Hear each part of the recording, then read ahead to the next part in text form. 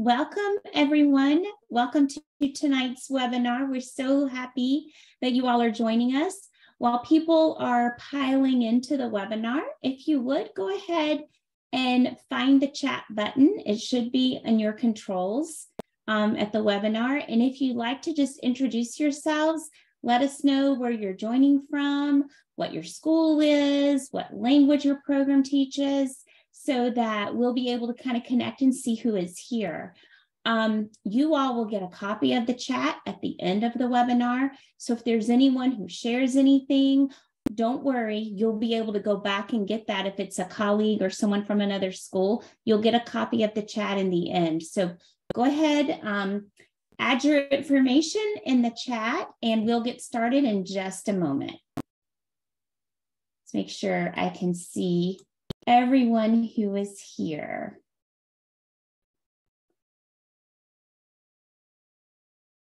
Okay, let me see, let me make sure.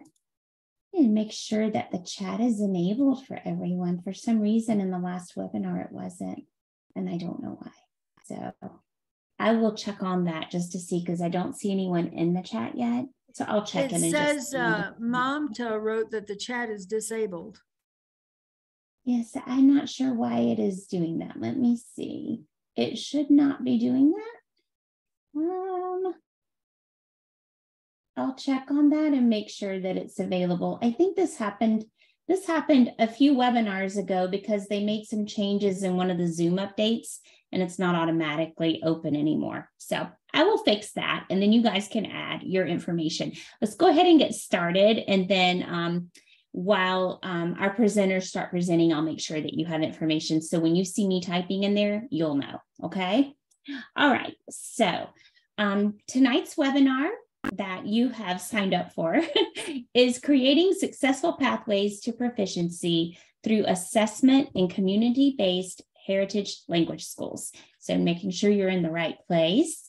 We're so excited tonight to be joined with the Coalition of Community-Based Language Schools and to have some expert panelists here to share with us tonight. We're going to get to hear from Linda Egnatz, who is our executive director at the Global Seal. We're going to hear from Masako Douglas. Unfortunately, tonight, Angela Hasheva is not going to be able to join us, but we will have some information that we'll share about her program, Eva Prionas, and then Joy Peyton. Fortunately, she's here. She's going to share some information about the coalition with you in just a minute. And my name is Dawn Samples, and I'm the Director for Professional Learning at Avant Assessment. So some of the things we're going to address tonight, we're going to talk about the pathways to proficiency and accreditation. We're going to talk about the kinds of tests that you might take and what they measure, who should test, why should they test, and best practices. And what are the benefits? What can learners gain by this? So Linda's really going to be able to hopefully explain a lot of things for you, and you'll have the opportunity to ask questions as well as soon as I get the chat working. Okay, friends, let's go ahead and move forward. You will be getting this information in the chat as soon as I get it working, so that if you want to follow us on social media or learn more or reach out to us later, you'll have all of this at your fingertips. For those of you who have not yet had the opportunity and the joy of hearing Linda present about the Global Seal, Linda is joining us from Scotland tonight, this morning, tomorrow morning. It's very early for her, late for her, middle of the night for her right now. And then our other panelists and guests are Eva Prionas and Masako Douglas, and then, as I said, Joy Peyton and myself. So Joy, I am going to turn it over to you, and I will let you take over from this point and tell us a little bit more about the community-based heritage language schools. Yes, thank you so much, Dawn. And what a privilege it is to be able to do this webinar with Avant, with Linda and the Global Seal, the State Seals, and with Eva and Masako. This is just fabulous, and we're so happy that you all are here. I'm going to be brief. The Coalition of Community-Based Heritage Language Schools was formed about 12 years ago to bring these schools together. Community-based heritage language schools often work in isolation. We very much want to and are bringing the schools together to collaborate, to learn from each other. The coalition board consists of people from Portuguese, Chinese, Czech, Slovak, Japanese, and German schools who are founders and directors of community-based schools. And so they are very strong in terms of making sure that these schools are successful. We also work with language representatives, and that could be the next slide. And Eva is one of them, representing Greek. We decided, Dawn, yeah, we decided that there's no way that our little team could connect with schools. So you can see there the languages that are represented by the language representatives. Just take a look at that. And if you see a language that we are not representing all of the languages taught in the US. So if you see a language that's missing, please, my last slide is going to have my email. Please write to me and say, hey, this language is missing and I'd love to work with you, because we would love to work with you also. And you can read about the language representatives at that link. Oh, and the chat is now open. So please introduce yourselves. Let us know who you are, where you are, and what language you work with.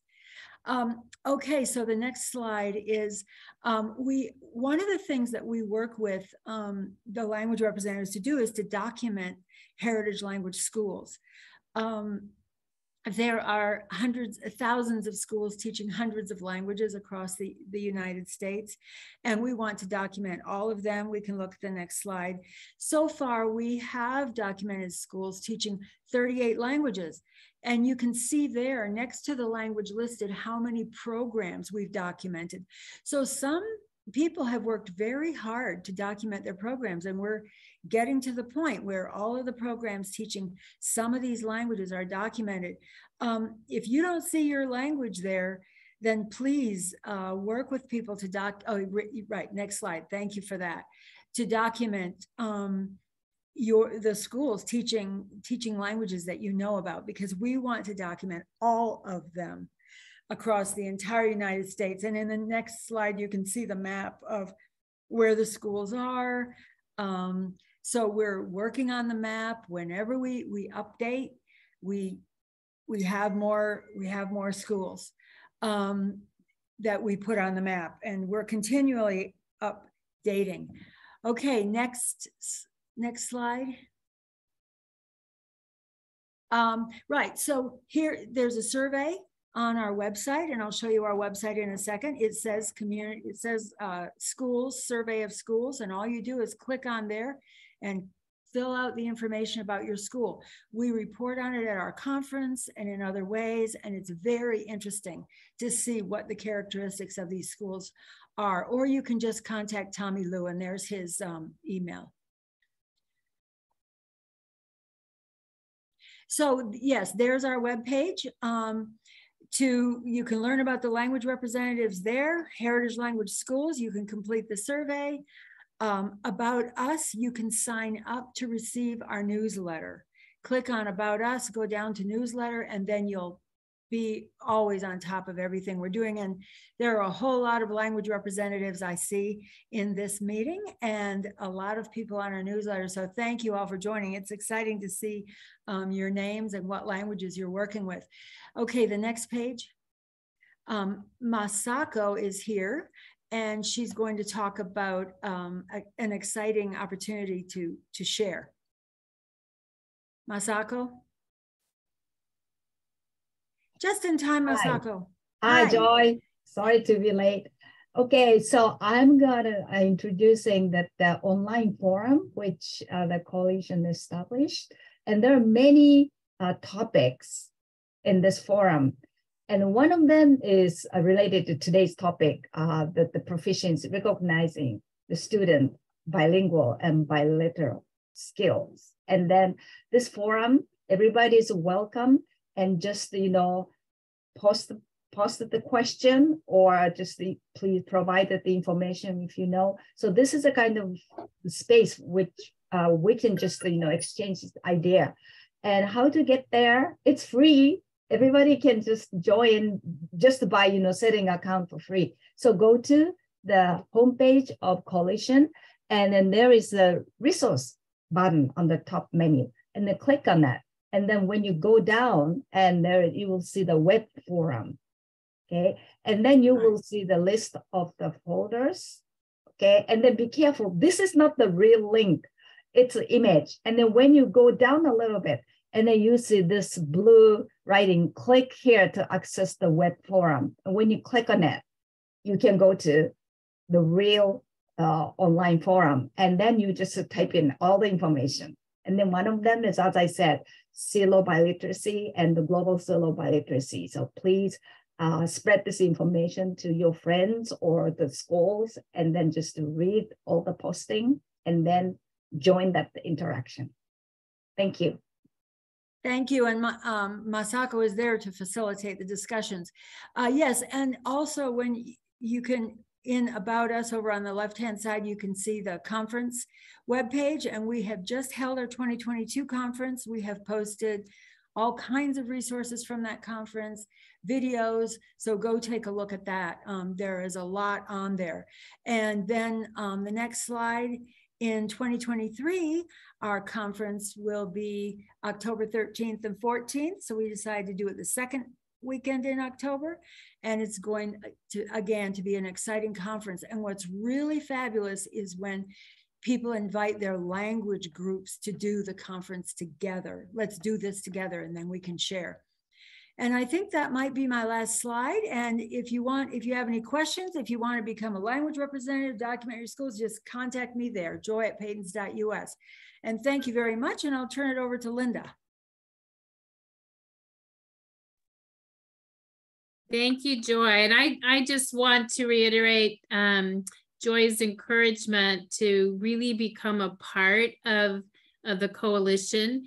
One of the other hats that I wear is as the president-elect for the Joint National Councils on Languages. And we work with language policy and legislation issues. And, we want to represent the voice of the hundreds and thousands of students that are learning languages in community-based programs. But we need to know that you're there, because we need to be able to count you and to show the impact that potential legislation could have that would benefit your program.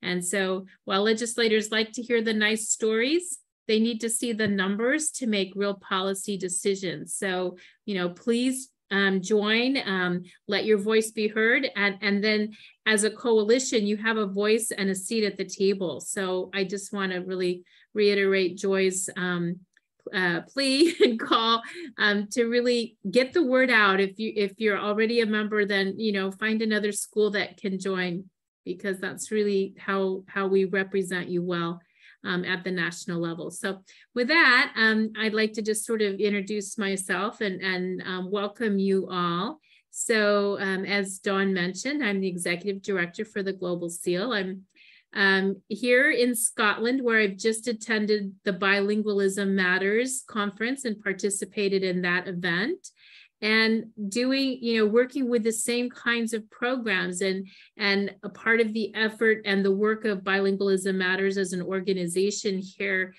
based at the University of Edinburgh is counting, it's doing the research, it's providing evidence and documentation of the impact of the work that you do. And the Global Seal is truly global. We're here issuing certificates. And so it's really, truly exciting to be a part of that project. And I just can't wait to share a little more with you. So our goal, and I'm not sure if I have that, I do have control of the slides, is to really just talk to you about the seals of biliteracy. And I use that in the plural because there are 49 states with some kind of a program, although they don't all call it a seal, as well as the Global Seal of Biliteracy. And each and every one of them, we're documenting in multiple ways that they excite language learners. And we're looking here at sort of the high school lesson, because that's the point of impact for the state seals of biliteracy. As we go through, you'll find that the Global Seal can also apply to some of your younger, not yet high school senior language learners. And so that's also an exciting opportunity to create a real pathway that could include not just the State Seal of Biliteracy, but also, somehow I got muted there, the Global Seal of Biliteracy. And it seems like I've lost control here again. I don't know why. Of the mouse. Do you know? Let's see. It says oh, there we go. It's just delayed. It must be that big wide ocean between us. So anyway, and so what we see is that students are excited about getting recognition. So if you have an opportunity to award a state seal, and we'll talk about that in the webinar, I really encourage you to do that. And I do that because it is the first time that state governments say that being bilingual is important. And if they're going to recognize it, we want to take advantage of that opportunity. It may not be available to all of you. We're going to talk about some strategies to maybe make that more of a possibility and a likelihood, but you can all qualify for a Global Seal of Biliteracy. And again, if you can do both, even better for your language learners. And so we want to think about the Seal of Biliteracy. Oftentimes we look at this as a celebration, and it is an event where we're going to just sort of applaud our students and recognize them. We're going to give them a certificate, and then what happens next? And that's the part that is most important to me, is what happens next. Students want to know, well, why am I learning this language? What am I going to do with it? And it's nice to get an award, and it's nice to get a trophy or recognition, but it somehow feels like it's the end of the race, and it's done and it's over. And what am I going to do with that certificate? You know, my mom will put it in a folder and give it to me later when I leave home. We want the students to leverage their bilingualism. We want them to continue growing their language skills, and we want them to use them. And so, yes, it is going to celebrate their skills and their accomplishments, but we want to put on the framework of what else can it do for our language learners. And with the Global Seal, we're working with lots of different language learners. We're working with students in the middle school and the high school, but also at the university and adults. And we're doing that all over the world, because if we want language and bilingualism and multilingualism to be recognized, we have to do it in a formal way. And when employers begin to ask, well, do you have a Seal of Biliteracy? We'll know that we've won, because that's when it becomes real to students that somebody else wants to know if I'm bilingual. And so I think that's one of the really important pieces that we want to think about here. And so these are just some of the student benefits that we're going to talk about, but the most important one, and one that's been really an impact on heritage language programs, is this quote that we received in one of the student surveys in the focus groups about the Seals of Biliteracy. And that is, the student said, it gives you a motive to finish. Before, I was like, why am I in this class? They're ready to get out of the class, as opposed to not only continuing the class, but actually working hard to win and acquire the Seal of Biliteracy. So these are just some of the pieces that you'll see students talk about as why they want a Seal of Biliteracy. Most importantly, they look at it as an opportunity to highlight their language skills and distinguish themselves in applications, whether that's an application for a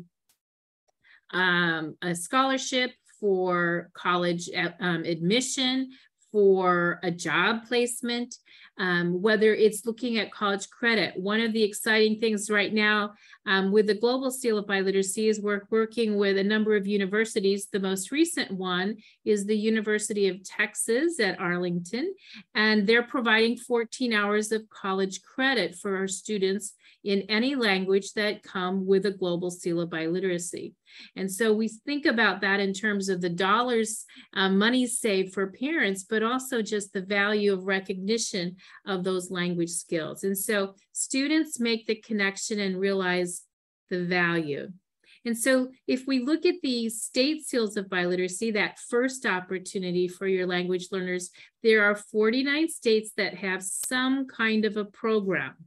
Not all of the states will call it a seal of biliteracy. They're quite different. And so you'll be getting all of these resources after the webinar, but this is a link on the globalseal.com website that will take you to an interactive map where you can find out more about your particular state.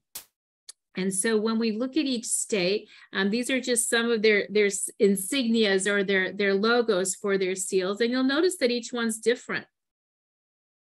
In fact, we see that they're not all called a seal. Some are called an endorsement or a certificate. So I'm in Illinois. Ours is an Illinois State Seal of Biliteracy.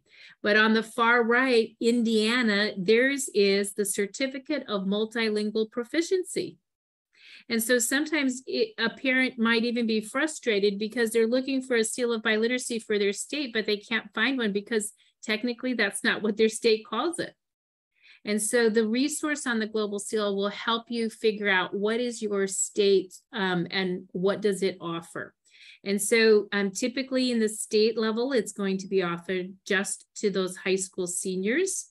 Some states do not include private school programs or schools that aren't public schools, or they include public schools, but maybe the students that are in your program attend a public school that doesn't opt in to do the program because it is optional. It's not anything mandated or required by the states.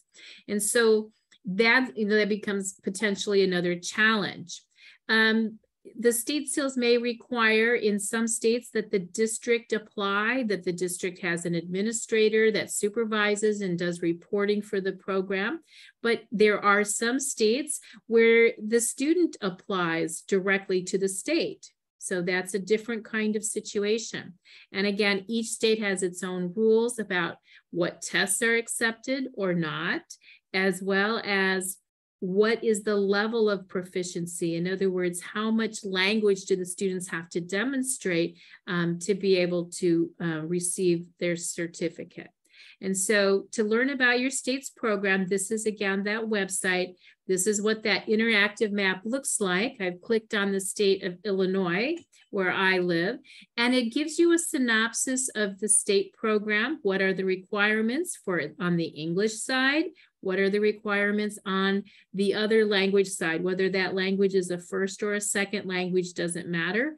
The student needs to qualify in 2 languages for that's the bi part of the name of the program, the biliteracy. And there's also a button that will give you, that'll say website, and it will take you to that particular state's information. So you can find out more about, what their program is and what tests they offer or accept and so on. And so when if you've discovered that your program students can participate in some way with a state seal of biliteracy program, I want to encourage you to do it. So that next step then becomes articulation and communication. So you want to talk to the parents and inform them. You want to begin to have conversations with the school counselors, because oftentimes students in your programs are not an English language learner. They've learned their own, maybe a home language alongside of English, and they've never been identified as having another language. The language you teach isn't offered in their school. And so there's no way for the school to document that they're bilingual or that they have these skills. They would, and they could benefit from having that documented. They could potentially get world language transcript credit on their high school diploma, as a competency-based credit. They could get a Seal of Biliteracy, but it starts with conversations between your school program and the local schools where your students attend.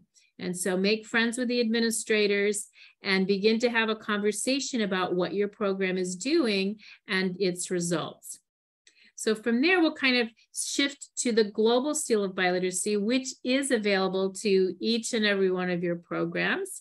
We offer 3 different levels of certification, and they're available as soon as the student can qualify with one of our qualifying tests. In other words, there's not an age or a grade requirement. So we have seen a number of students in middle schools qualify, especially from our heritage programs.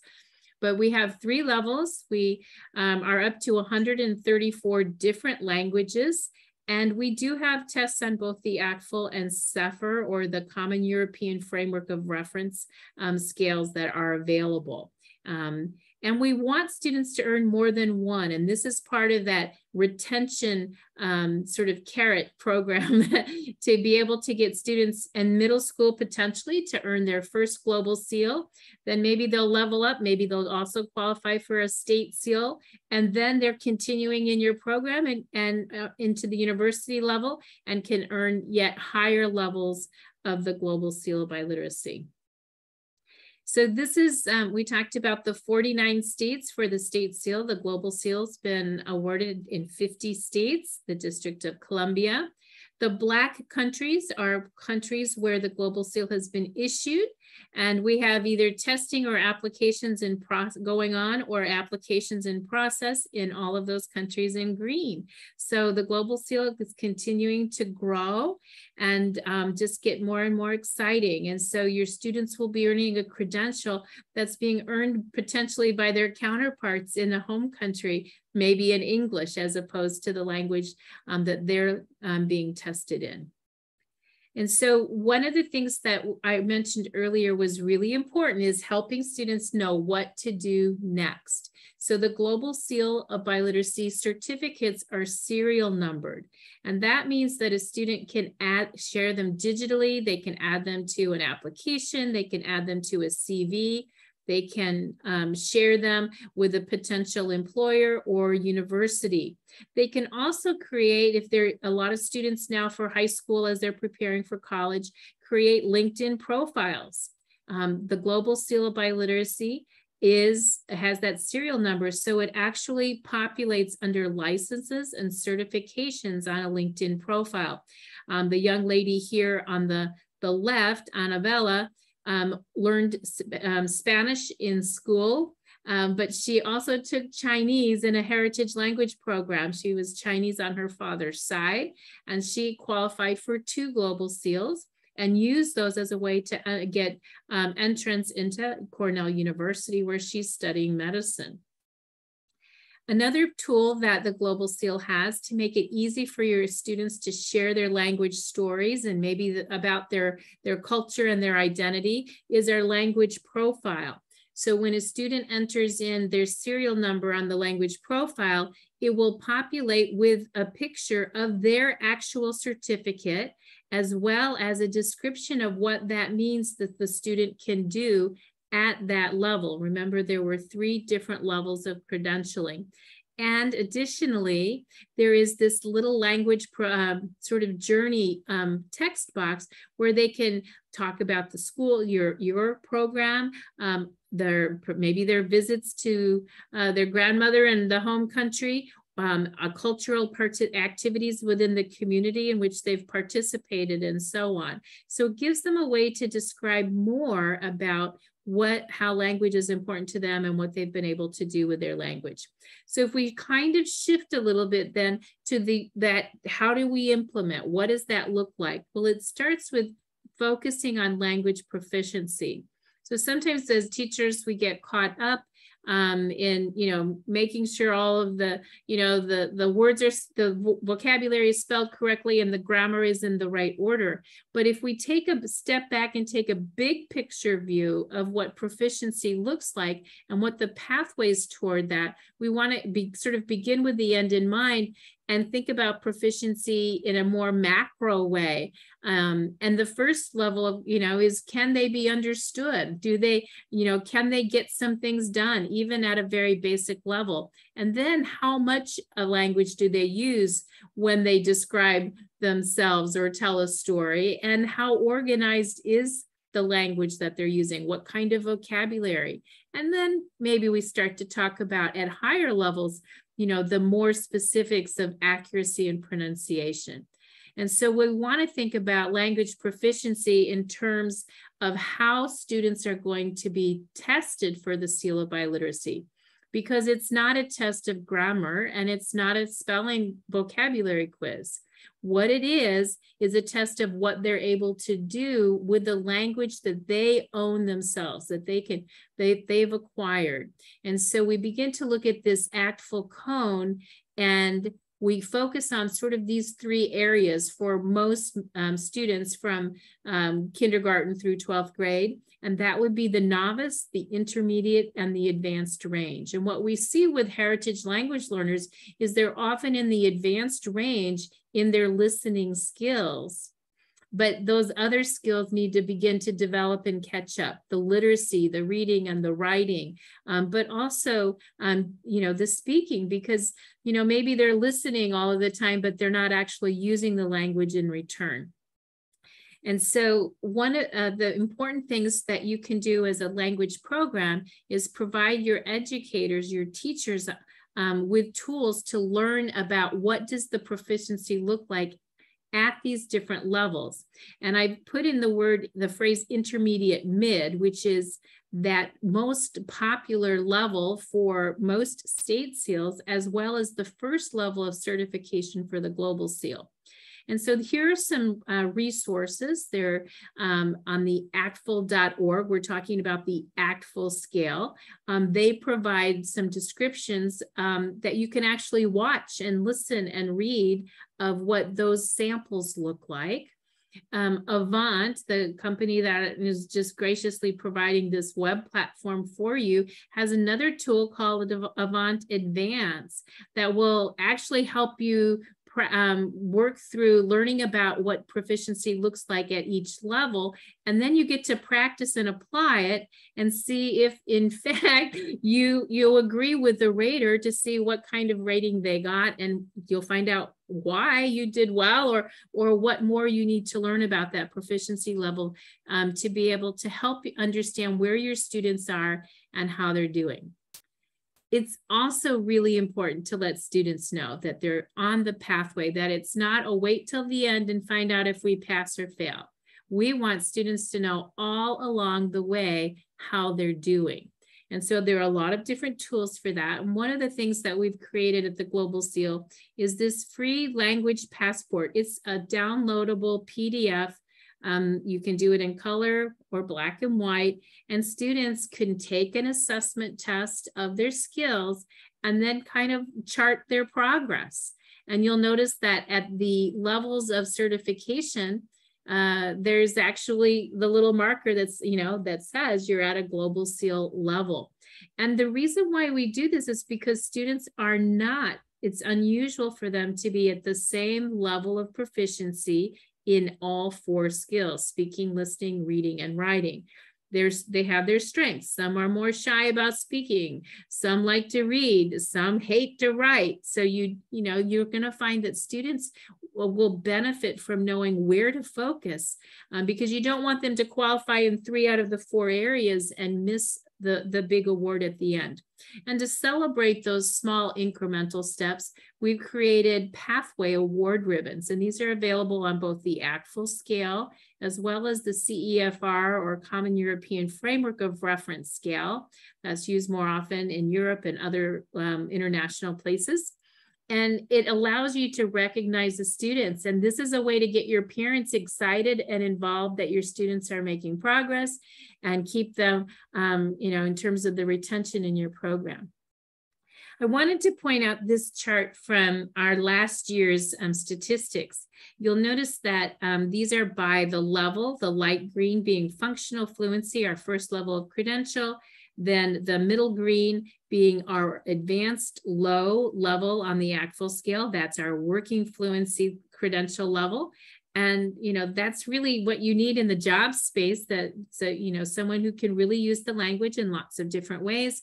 And then we also have a higher professional level of fluency.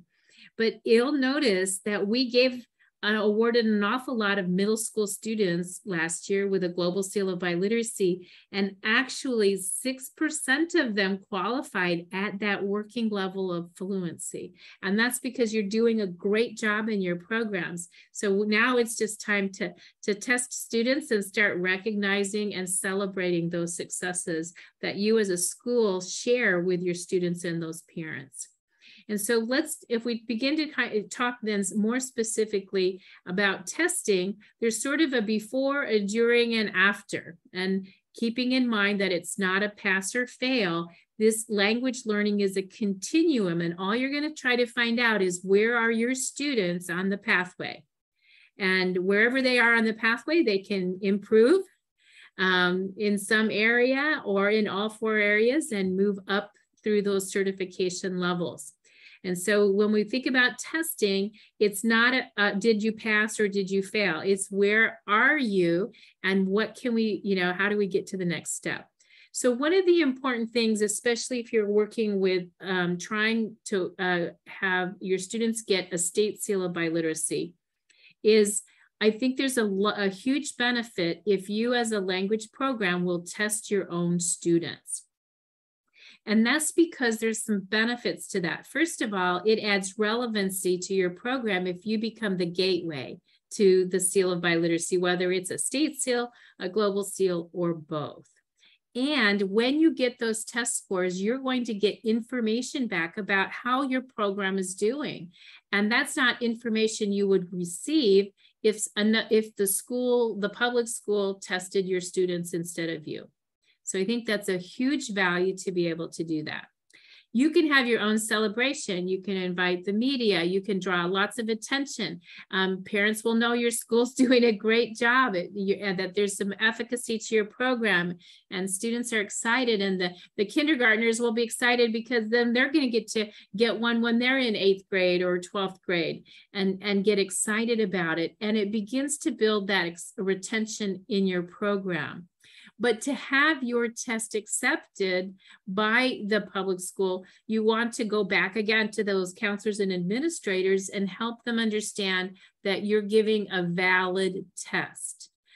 Public schools sometimes don't want to include the other languages because they don't know how to find the tests. They'd have to find 20 different tests or whatever. And so they just don't even try. And so you can be a solution for them because you only have to find the test for your language. You only need to find one test. And so one of the things that we'll look at on the Global Seal of Biliteracy's website is we have this test finder. So all you have to do is find your language and it will show all of the tests for that particular language. And then you can click on and learn more about that particular test. So that's one of the things that I think is really, truly important. So now you've got your test, you've learned about it, and be informed. If you are also working to get recognized with a state seal of biliteracy, and some states do an incredible job, including less common languages that are being taught in our Saturday and Sunday and weekend programs. But on the state seal site, hopefully they will include a list of assessments. If your language is there, terrific. Now you know what test would be accepted. And if you pick a test that's accepted by both the Global Seal and your state seal, then your students can get both. If your language is not there, you can begin to advocate with your state that for equity and access, that your language be included. And please feel free to reach out to me or to Joy about helping you do that so that your students can be recognized with both programs. The next thing, now you have, let's say you've chosen your test for your students. You want to learn about the test beforehand. You want your teachers to know what's going to be expected of the students, but you want your students and parents to know as well. Most test companies will have some guidelines, some test preparation tools. You'll notice that there is a test taker guide that's provided on this the Avant website for the stamp test, and there's a video. You'll see on the Alta side, a lot of our smaller languages are using that test from that comes from the state of Georgia. They have some preparation, but make sure that you do that. Familiarize your students with a sample test if one is available, because they want to know what the platform looks like. How do I use a keyboard for the foreign language potentially? So these are all important things that you can do for your teachers, your parents, as well as for your students. And then prepare the students themselves for the testing experience. One thing that we do offer on the Global Seal is this free self-assessment. And it's just a quick little tool to help them assess if they're in the range for the Seal of Biliteracy at one of those levels. They're little 5-minute mini tests based on can-do statements in English, and they'll get a little score at the end. If they've answered honestly, it's a pretty accurate one. And then during the testing, if you want your test to be accepted by the Global Seal, if you want it to be a test accepted by your state seal in your public school, you want to test under rigorous testing conditions, just as if the school were doing it for them. Think about this as sort of a high stakes test. You want to make sure you have all of the equipment, that it's, they have the headsets that they can use for the recording, that you have. A lot of times the schools assume that it's, the mom and dad that are, watching the students take the test, and that's not acceptable. It needs to be a neutral person, someone that the school, we don't want to give them a reason not to take your test scores from your students. So you want to make sure that you follow the same guidelines that the school would follow. And the test company is there for support, and they usually give you this information as well. So make sure you read all of that.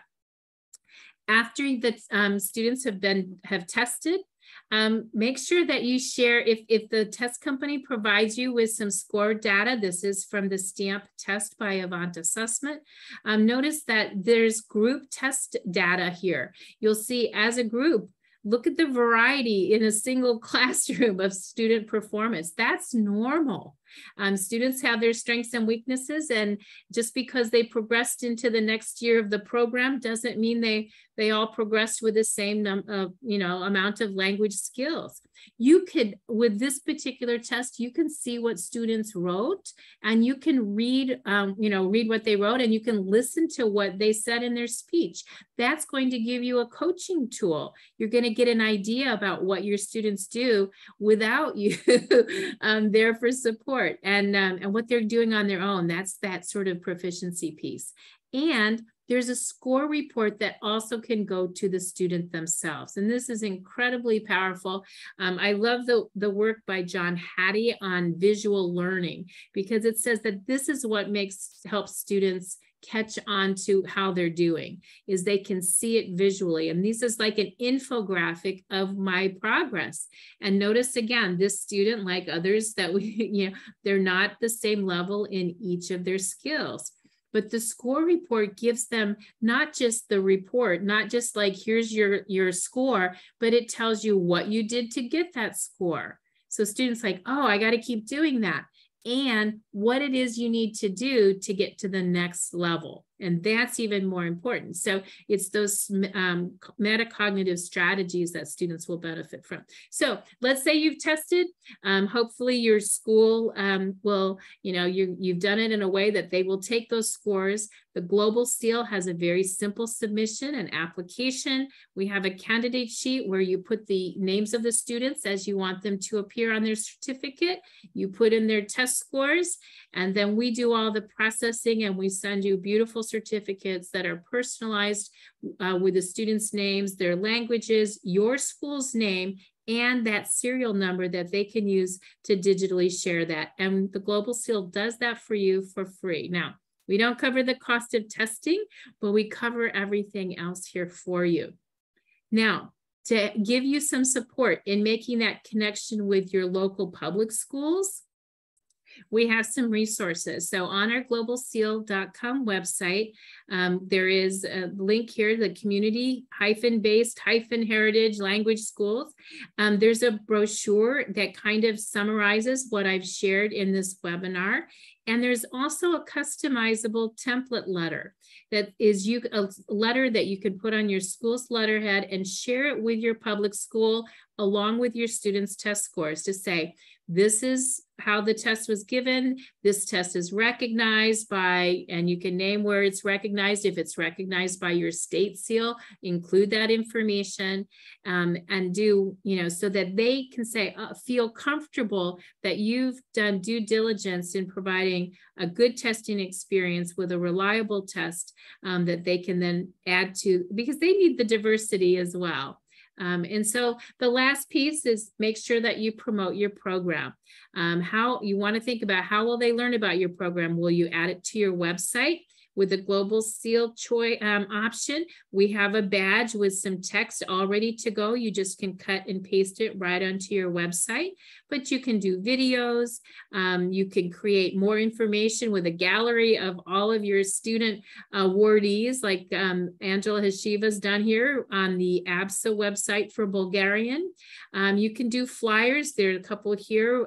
One of these is from the Alpharetta Tamil School that's using both a state as well as a global seal. So you have great options, but you want to make sure you promote the program, and most importantly, celebrate what you want to duplicate. Make sure you have a big celebration and the students feel incredibly rewarded and parents can have an opportunity to be incredibly proud. And so with that, I just, going to close this section. We're going to have, I think, a couple minutes for some questions. Then we're going to hear about some of their programs. So when, whether it's a state seal or a global seal, make sure that you sort of, you then begin to celebrate that you get the word out, because it's that kind of publicity that's going to build your programs, that's going to build your retention, and most importantly, give your students something to celebrate and leverage, a way to distinguish themselves for their next steps, whether those are academic or professional. And so with that, I believe I am passing it back to Dawn.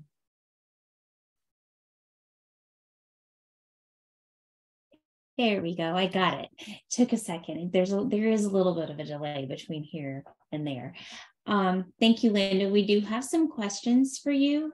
One of our questions, I think you addressed just a little bit just a second ago around promotional materials.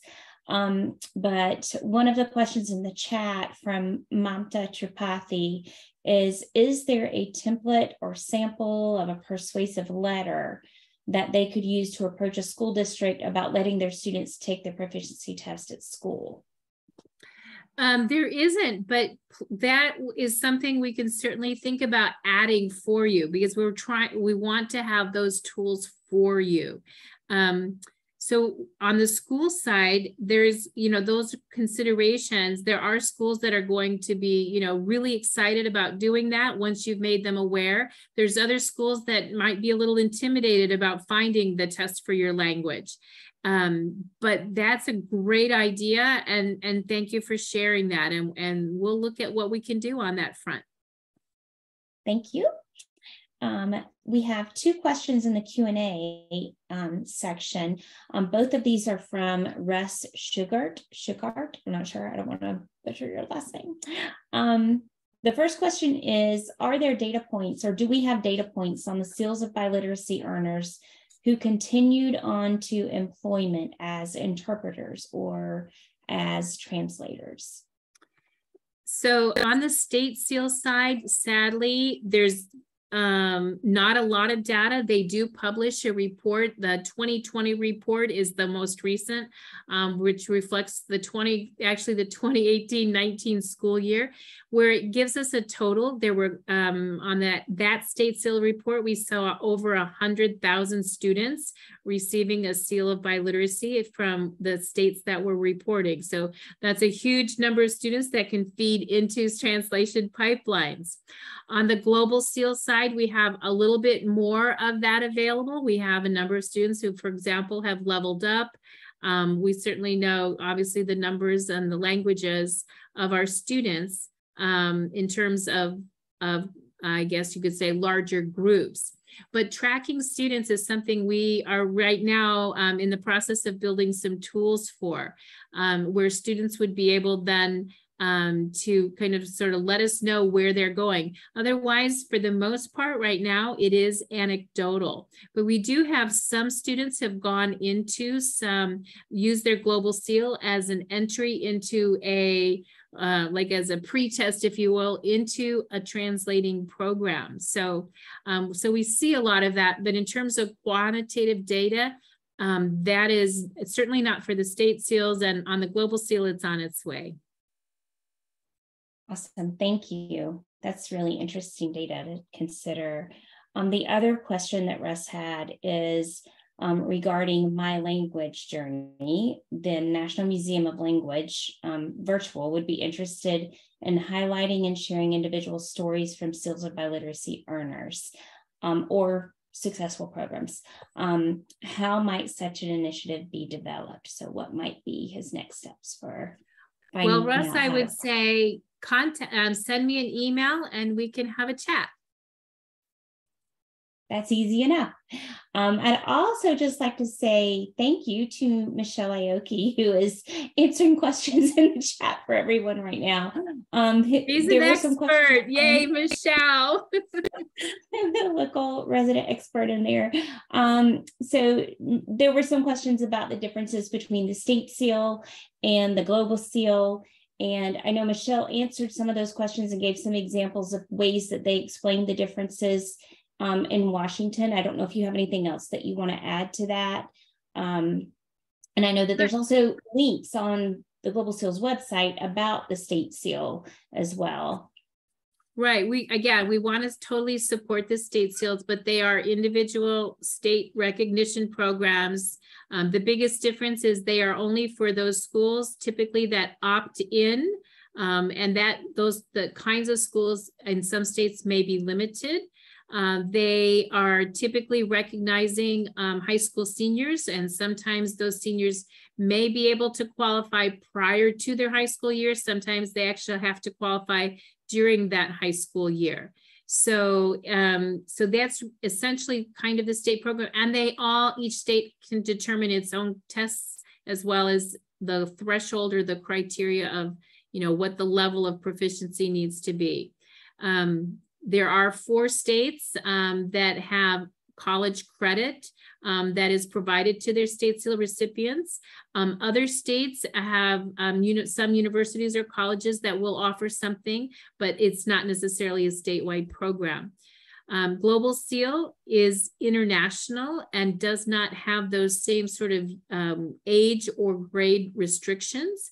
So we've tested against we've had the youngest students be 5th graders, and our oldest was 79. So we're excited. We work with companies that are testing their employees, as well as with schools, and certainly university students that can very much benefit from having a language way to document their language in their resumes and so on. So I think the global space of the geographic is the big difference, and the second big difference is who qualifies or who can participate. Great, thank you, Linda.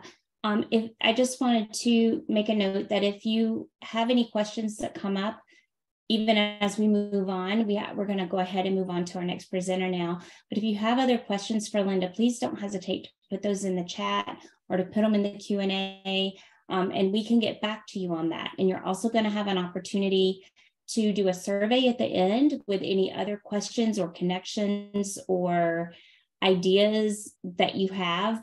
The survey will pop up for you at the end of the webinar, but it'll also come to you in an email tomorrow. If you can't think of anything tonight, don't worry about it. You can fill the survey out later, and we'll make sure to get that to Linda as well, and or our presenters. So we are going to move on now to Eva. It is your turn. If you would like to, there we go. I'm here. Like to can you hear me? yes, we can hear you. Well, thank you, Linda, for all this valuable information. It's really wonderful to have everything under one umbrella. And you did a terrific job, Linda and Avant. Thank you so much for the resources. I think the Heritage Schools really will appreciate that. I want also to thank you, Joyce and Masako and the board of the coalition for providing a wonderful umbrella to network and to validate heritage learning and to give us all the necessary tools and resources that were lacking from our field. We really appreciate that. I just want to say that I am, first of all, in this context, a language representative. I represent modern Greek. I am located on the West Coast, California. I have been teaching Greek at Stanford University for many, many years. And I have been directing a program of less commonly taught languages. And especially for the less commonly taught languages, all these resources are invaluable. The American Association of Teachers of Modern Greek, which I represent, I'm the president of the organization, has been composed by members who are heritage schools. So we don't have members only that are individual teachers, but a lot of our members are schools that are located mostly on the West Coast, Portland, Seattle, California, and some on the East Coast. Our role in the learning and teaching of modern Greek is basically providing professional development, mentorship, and also having some programs for learners that require bilingual skills. For example, we have a program which is called Archaeology After School and requires students of the Greek diaspora to be bilingual if they choose so in order to participate in the program. You can use only English, but also for those who want to participate and improve their skills in modern Greek, they can do the bilingual part of the program. So all these come together for us. And it's very important to know that there are places where we can find the information, we can inform the teachers, and then the parents, the community. The parents and the community, they always ask of things that are out there that align with the learning and the schooling in American schools, not only Greek schools. So you have to be aware of standards, of common core curriculum, everything that has to do with updating the field and the teachers and the community, because it has to be a quality product. What we offer has to be of high quality. And all of these things, everything we talk about here tonight, speaks of quality. Not only quality, but also enthusiasm and motivation, incentives. So I want to talk a little bit about the process we follow with the Greek schools, community schools, and what are the challenges and how the schools have been handling the whole situation. So if I can go to the next slide, which I can't see. Okay, so I want to say a few things about the process and what the Greek schools are doing in order for their students to obtain the Seal of Biliteracy. There is a test that students who are interested in testing their proficiency, they can take. It's a test called the Linomathia. Basically, it's the Sefer test, and it's in Greek, but it's based on the Sefer. And it is available through the Hellenic Language Center in Greece, which is under the auspices of the Greek Ministry of Education. There are centers in the United States that administer the test, and the tests and the testers are located in the United States. I would say the proctors. Also, students have to apply for the test in advance, and the test is administered annually. You cannot take it anytime you wish, like other tests. This one has to be annually, and it is at the center where you belong. There are centers in, I think they have to have a distance among them, something like 100 miles or kilometers, I'm not sure. Now, the students have to pay a fee. I'm not sure how the fee, what the fee is exactly, but I know that there is a fee there, and the students receive the results. They have to get at least a B, level B proficiency rating and above in order to be able to obtain the Seal of Biliteracy. Most of the students, I think, Linda, you mentioned that, they are around intermediate mid. And I would say for some languages, maybe a little bit lower than that, between low and mid, intermediate. So there is a process that the schools follow. However, the process, the results of the tests are not always accepted or recognized by several districts or across states. There is a struggle, I would say. Many places will request different tests. They will request something that will prove that the student is capable of the level in comparison to the ACTFL test. And colleges and universities, and I know from my personal experience at Stanford, most of the time they will not accept the results of the SEFL test. So that's a challenge. The American Association of Teachers of Modern Greek, in partnership with the community-based schools, is trying very hard to promote the Seal of Biliteracy. And everybody loves the Seal of Biliteracy and they want it to be implemented. Several times there is something about clarifying the process to people. I mean, today we got a lot of clarifying points, but there are questions. What is the Seal of Biliteracy? How can I prepare for that? What are the results? How long does it take? I mean, there are a lot of questions.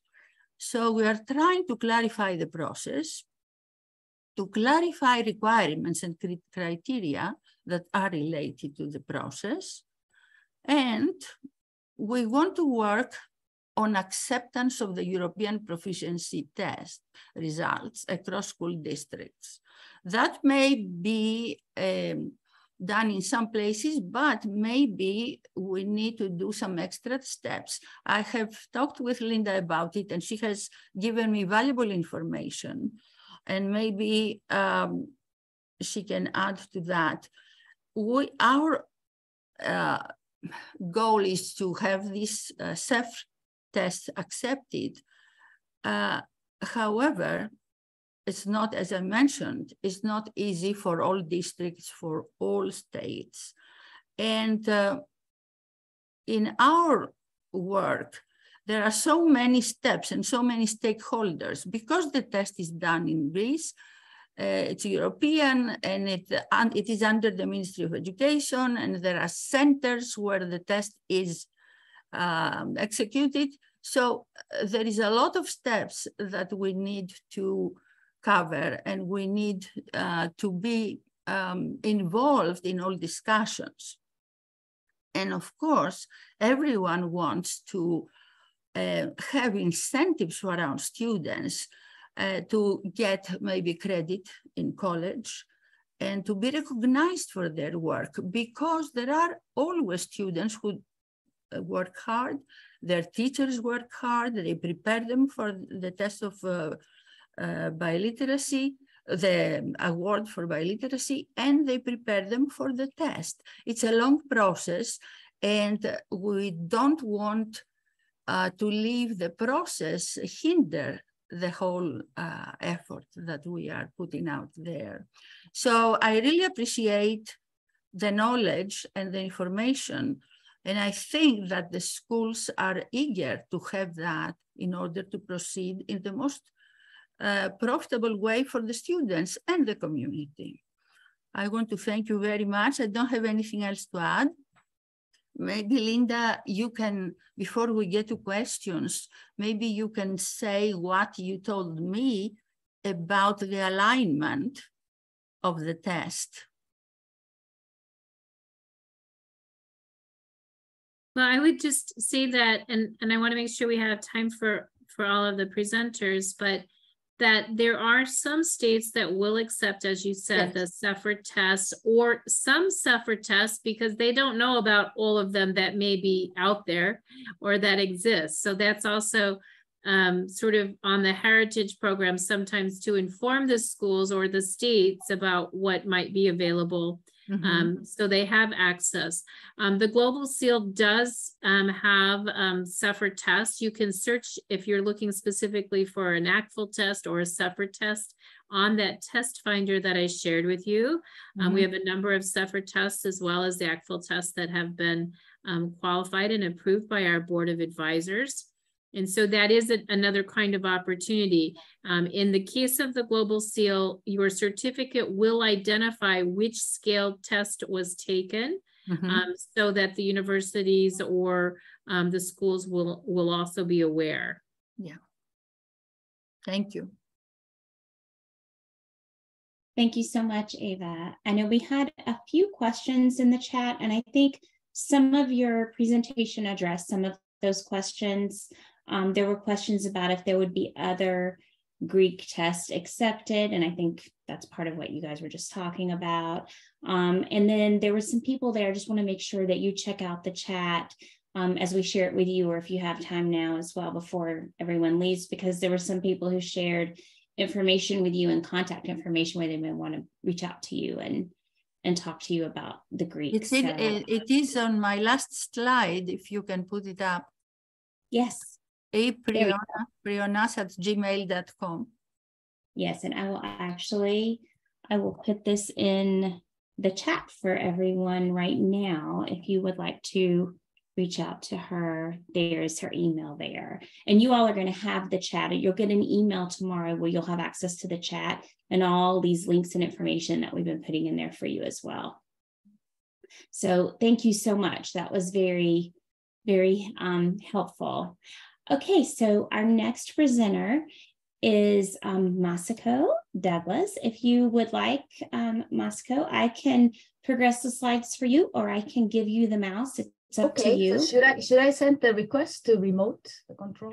I'll just give it to you. So you should have access to it. There may be a little bit of a delay, and I'll try and make sure and not touch it so that it doesn't steal it back from you. So go ahead. Thank you. So hi, everyone. I would like to share one Japanese community school's effort to award their students for their bilingual and biliteracy, the proficiency. And this is one of the school named Orange Coast Gakuen Japanese School. We call this OCG, which is located in Southern California. That is a heritage language school. And let's see if I can't forward the slide. Okay, there we go. Okay, thank you. It takes it a second. So could you find it? I'll just send the cue, okay? Okay, I can. So OCG encourages the high school students to get both certificates, State Seal and the Global Seal of Biliteracy. And this Global Seal of Biliteracy is really important for community-based schools because community-based schools award this, that Global Seal. That means their name is printed in the certificate. And this is a great opportunity for the community schools to be very visible. So I think this is very important. Okay, next slide, please. So this is a typical process to obtain certificate in that school. First, the student take AP Japanese exam at the public high schools. And with the AP score 3 and above, and the proof of English proficiency, such as California Assessment of Student Performance and Progress for English Language Arts for English native speakers, or English Language Assessment for California for English language learners, a student obtained the Seal of Biliteracy by their school. And then next step, student submit their AP scores and proof of English proficiency to the Global Seal of Biliteracy coordinator, who is a high school level teacher at OCG. And coordinator applies the Global Seal of Biliteracy by sending the scores. So far, our student could take AP Japanese, mostly AP Japanese exam at the public schools. So they don't have to, take other tests again. So this AP exam in English, the proof are used to get the second award, Global Seal of Biliteracy. But some of the students unfortunately can't take the AP exams because their high school doesn't have Japanese program. A neighbor school wouldn't let them take the AP Japanese. But, even if they can't take AP Japanese and Seal of Biliteracy, but they can get the Global Seal of Biliteracy by taking one of the qualified Japanese tests, which is listed in the site which Linda showed before. And they just submit the proof of English proficiency from high school, and then they can get the Global Seal of Biliteracy. So ideally, I hope all students graduate from high school and OCG with 2 certificates. Next slide, please. Reason for that OCG student can graduate with 2 certificates is a dedicated work of the Global Seal of Biliteracy coordinator, who teaches high school level at this school. And then to make the student a head start, she approaches sophomores and their parents and provide information of state and global seal of biliteracy and how to get them, and constantly remind them to talk to the high school counselor and to take AP Japanese exam. They tend to postpone or forget about it. So constant monitoring and reinforcing is a clue, both students and parents. And after her students have taken AP Japanese, again, she tells them to get the AP result and the proof of English proficiency as soon as possible. And then she applies to Global Seal of Biliteracy. So this is a very long process and takes more than 2 years, starting from the preparation for the AP exam and ending with awards. So without her commitment, our student can get graduate from OCG with 2 credentials. I really appreciate for her effort. Next slide, please. Okay, however, there are some challenges. I listed 2 challenges. One of them is that the student take AP exam in their senior year. So this is, as Linda said, it's a problematic because the score comes available after college admission deadline has passed. So they cannot report biliteracy credentials in their college admission and miss a chance for advanced placement in their college Japanese courses or college, the credits and so forth. So therefore, it is very difficult for them to realize how good these awards are because they can't feel the advantage of holding these awards.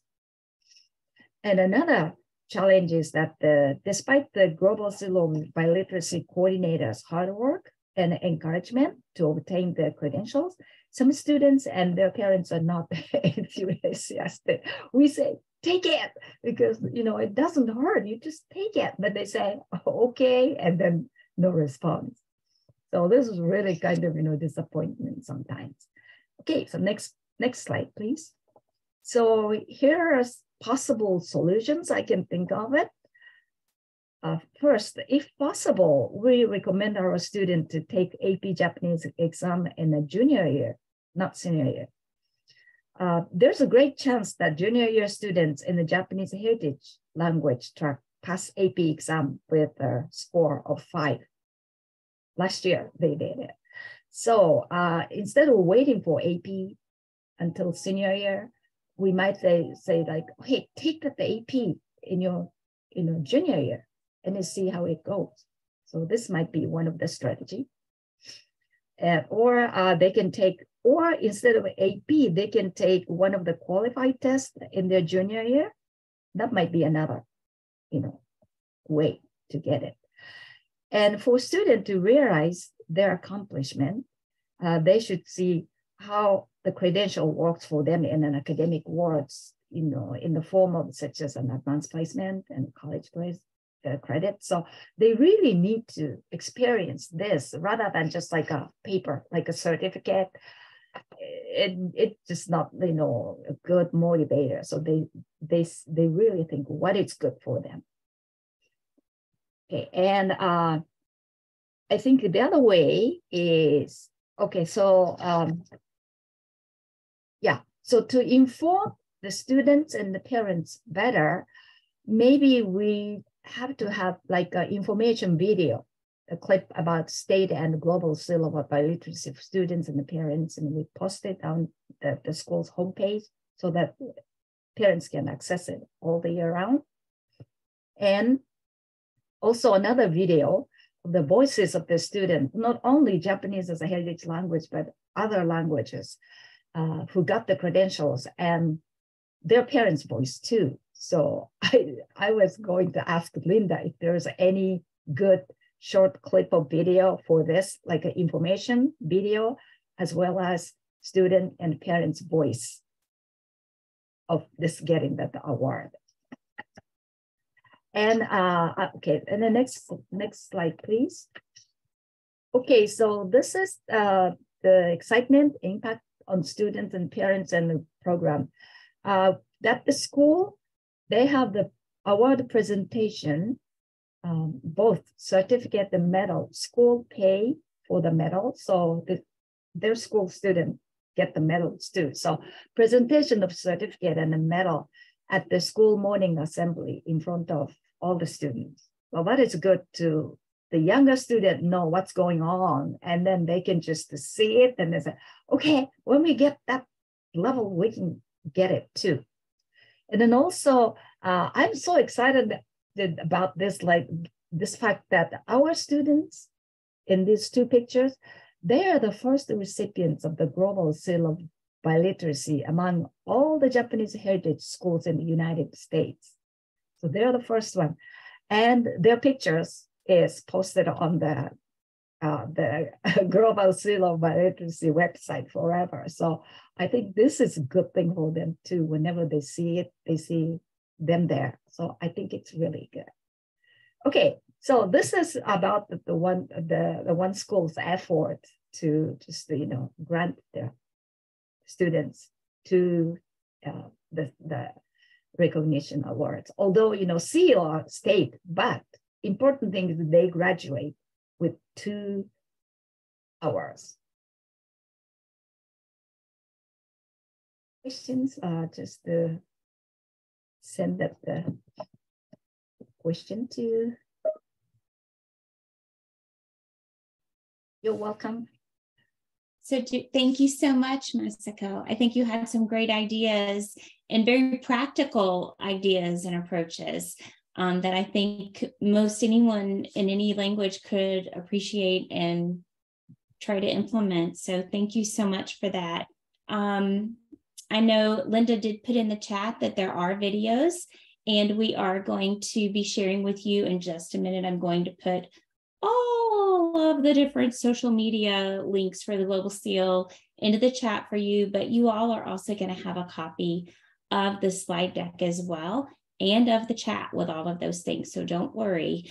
Does anyone have any other questions or things that you would like to share or ask Linda or Masako or Eva that we could address for you before we wrap things up this evening? You can put your questions into the chat if you have any, and if you think of them later, obviously you can always reach out to us later as well. I'll give you guys just a moment. All right, yes. Dawn, one thing, can I ask? If you have questions, continuing questions, or if you like to share the information, please post your message to the online forum of the coalition website. Yes. Yes, yes. And everyone can benefit from it everywhere. Absolutely. Yes, that's such a good idea. So make sure that you go in and access the coalition's website and then get into the forum that Masako was sharing with us about earlier. And this video is going to be posted for you tomorrow. So if you want to share it with others in your school or in your community, or if you want to go back and revisit something that maybe you want to go back and go look for the links or the community for how to get logged in there, you'll have access to this video tomorrow. So don't worry about that. I do want to make sure that everyone also is aware that on December the 1st, we're going to have another webinar that we're going to be offering with the Coalition of Community-Based Language Schools. And again, Linda will be joining us, and we'll have some other guests and panelists. And this particular webinar is going to be about promoting these pathways to the seal. It's going to be having as a focus, and correct me if I'm wrong, Linda, if anything has changed, but that this is going to be very much something that your community or parents may be interested in. It's going to be helping them understand why there is such a value in getting a global seal or a state seal. So this is something that you've got time between now and December 1st to promote this registration for this webinar. This one is going to take place at 8 p.m. Eastern Time. And the link is there for you, and the QR code if you want to take that down. If you registered and attended tonight's webinar, you'll get an announcement about this as well as we begin to promote the next one. So don't worry about that. But that will definitely be something, those of you who are really trying to be strategic about informing your parents and your community and your teachers and your building, that webinar is going to be really, really, I think, helpful for you. Okay. I also said, I did mean to copy and paste this into the chat for you all. I got like 4 things going on at once. I'm trying to do all the things and not forget something. Linda, did you want to add something? Yeah, I would say definitely invite your parents to this next webinar, because the goal of this is to excite them about student opportunities. And we'll share, some students that have maybe earned some scholarships. We'll talk about some universities that are offering, advanced placement to your students as heritage learners, where they may only need to take 2 or 3 courses and they would be able to add a minor to a college degree because of the work you've already done in your programs. So really invite them. Think about community members. Think about community members in your target language that would be excited to sponsor perhaps the cost of testing for your students. That's a great way for a community, member, a business owner that, cares about the language and your culture to get involved into your program, is to help, to sponsor a certain number of students who take a test for their seals of biliteracy. So invite those individuals to learn more about the program as well. That is such a great idea. I love that. I love that. Good thinking, Linda. So I'm going to put this up for you here, and I'm also going to copy and paste all of these resources into the chat for you if any of you want to grab that, because I know you're going to want to go explore all these resources. One of the things you're going to find in the link here, you'll find a lot of the resources that Linda has mentioned. The YouTube channel, their LinkedIn, their Facebook group, their Facebook page, lots and lots and lots of resources that you all have been asking about. You'll find a lot of that in some of these links. And also you're going to, when you exit the webinar tonight, you're going to have a prompt come up that's just a quick survey so we can hear from you what was helpful, what your takeaways are, and what you want to learn more about. And that will help inform us for future webinars. to be able to address areas that you would like more support in. And also there'll be a place where if you have questions for someone who was one of the panelists or presenters, you can put questions in there as well. You're also going to be receiving tomorrow a follow-up email. And in that email, you will have a link to the survey again, if you don't want to do it tonight.